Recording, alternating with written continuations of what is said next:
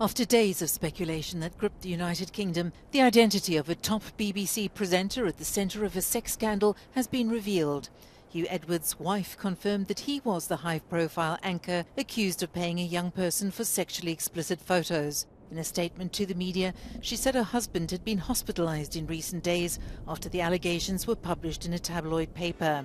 Police now say that after initial inquiries, there's no basis for a criminal case against Edwards. The BBC is conducting an internal investigation.